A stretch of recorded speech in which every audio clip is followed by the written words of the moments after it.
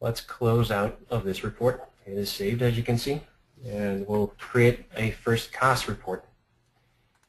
Again, I right-click on the category and select New Report Template, and I'm going to call this Cost Plan Report, and this is going to be the structure of the cost plan. To start, I click Edit, and again, this is going to be an empty report, and I will repeat the step of creating the report layout once more. So I insert the bands that we want to use, report header, we want a page header, we also want a page footer, and we want a detailed report, which right now is going to be components.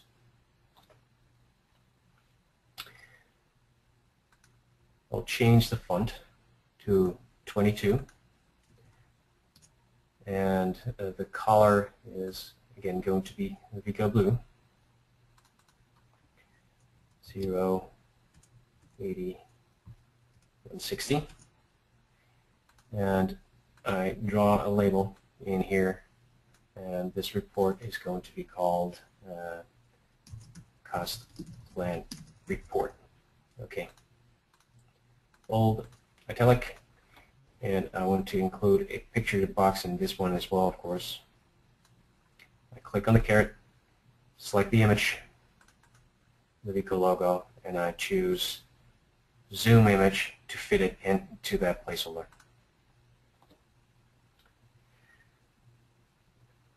Okay, we'll skip the page header in this report and go into the detail information right away. Actually, the page header is going to be the table header that we want to see repeated on each page. So what we want to see in this report is code, description, quantity, unit, the unit cost, and the price. So that's 6 cells. So what I will do is draw a table in here and make sure that I got 6 cells. I need to insert a few more. And then one more. And I'm going to call those code, description. We have the quantity, the unit cost, and the price. And probably we want to make this a little bit smaller. Snap it to here.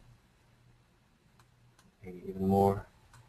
Quantity a little bit smaller. Unit cost bigger. Like this. And then set this to the page margin. Okay. I want to format that in such a way that it's got a background color. And I want to make that bold. And this will now appear on each page, each top of the page, so I know what kind of data I'm looking at. I'm going to reuse that table by using Control-C, Control-V, so just copy and paste that thing into the components band. As you can see, it aligns automatically. I will remove the formatting of the header, so I'll remove the background color, and I will make that the normal formatting. And I will move this up as well to make sure that there's no space between the lines. The cells will automatically grow if the description is long, so I don't have to worry about that. But I don't want to add space in between because that causes a problem. When I want to save it to an Excel file, it will create an additional row, which is what we don't want. Now let's link up these items. Before I do that, I forgot to go back into the PowerPoint.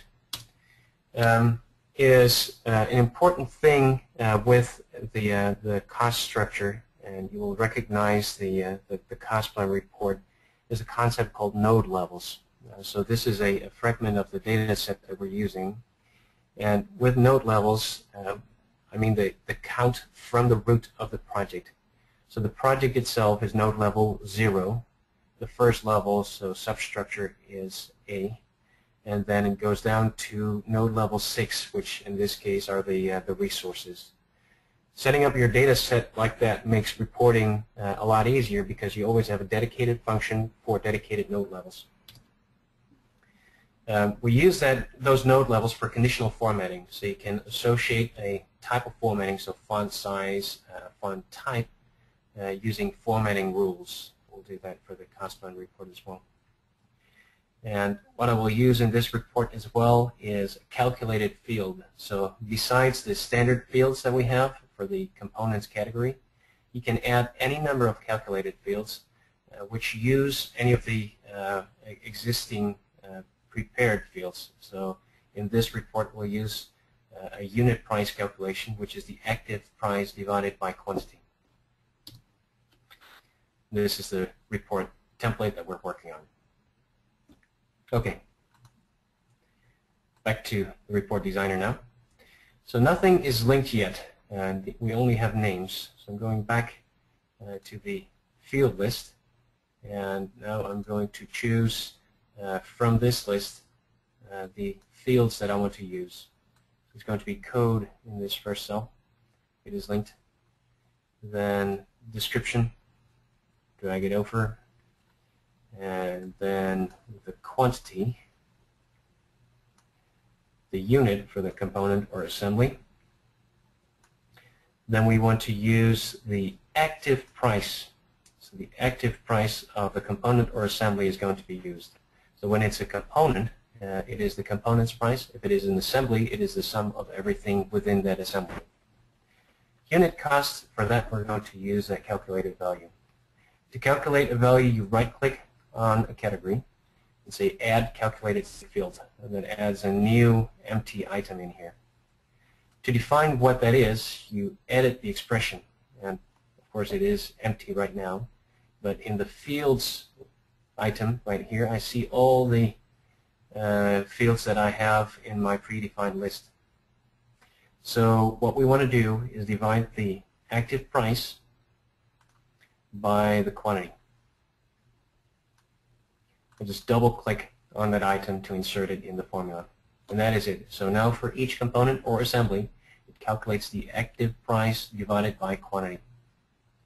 And that calculated field is what we want to use for the unit cost.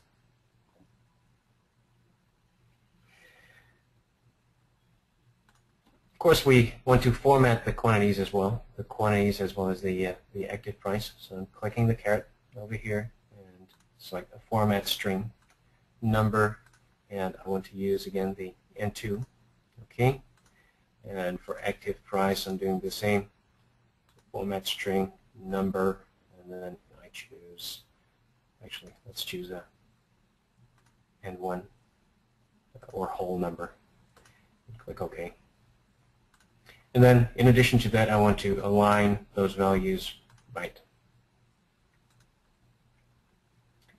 Okay. Then I want to include a page number as well with page info. And I want to center that on the page. Okay, let's save that and hit print preview to see what we did. So this is the current report. Unit cost we forgot to format. And as you can see as well, that everything is a flat list. There's no distinction between any of the node levels, so you cannot really see what substructure, what level of the cost per assembly component structure that is. So I want to go back, first of all, fix the unit cost, make that the right format, and then apply conditional formatting. The unit cost is going to be using the format string, the number, apply that, and we want to align that right as well. Now let's define the formatting rules. So we click on the caret, and the formatting rules can be accessed from here. Right now it is empty, and so I want to define new rules in the rule sheet. And as I said, we want to make those formatting rules based on the node level.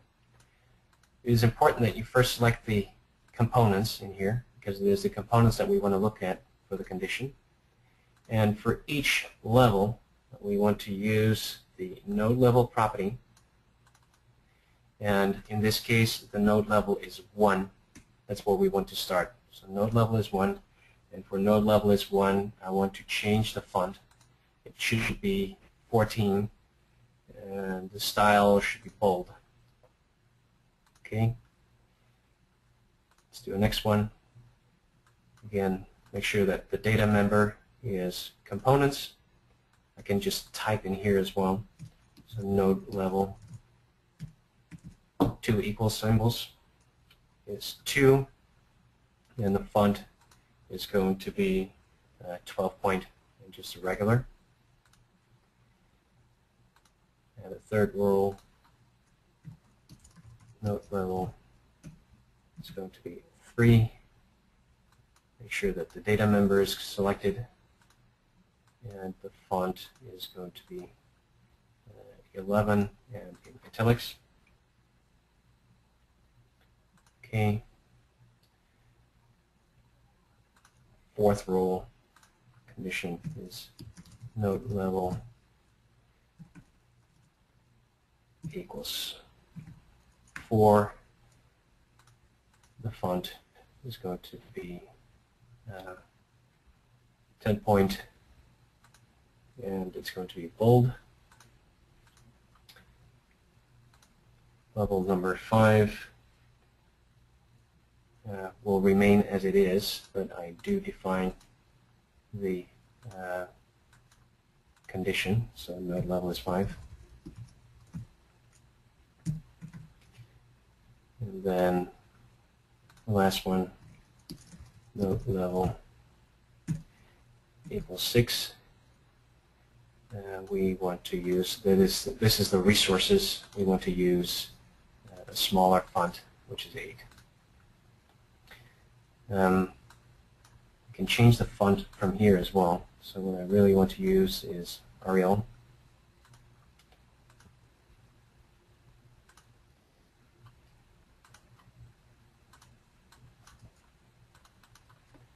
Just by typing.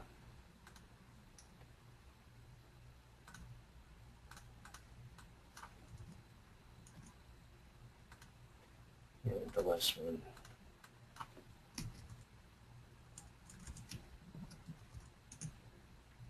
Over here. Now if I copy templates, which is what I will do for the next one, these rules can be reused. So once you've set them up, you can reuse them quite easily.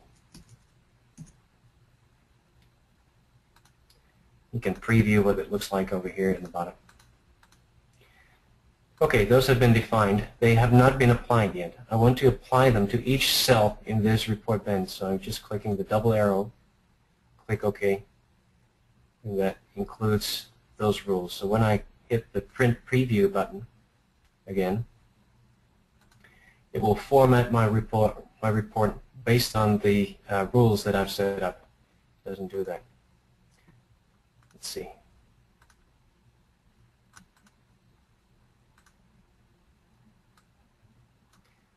I need to apply them to the individual cells, so let's do that quickly.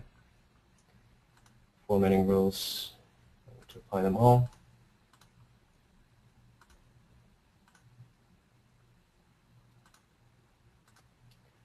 Okay.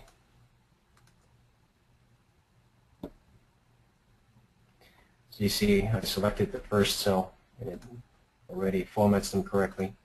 Now I need to repeat that with the other ones. Formatting rules apply. Quickly go through them.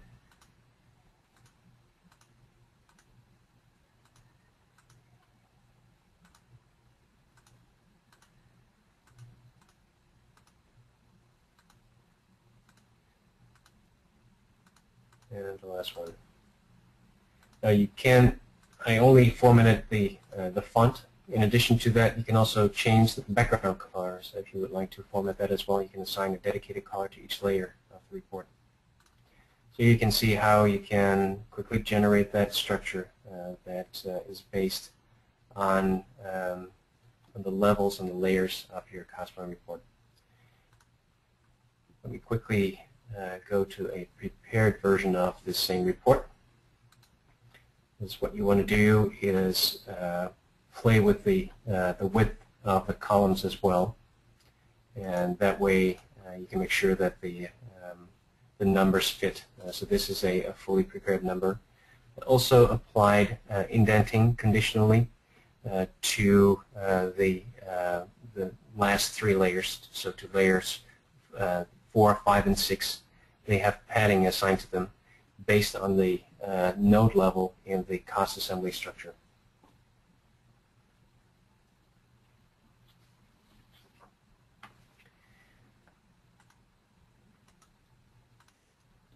So this is our current report. Anytime you have created a report, you can save that report as in the file format you want to. So PDF or Word document or an Excel file are all available. I now notice that the 0 level is still included, which I may or may not want. If you want to remove that, you go into the filtering. So use that again. Use the filter string, and I can say node level needs to be larger, is greater than 0. Project level is 0, and by applying this filter, I will no longer see the project level content in my report. So now it starts at A substructure.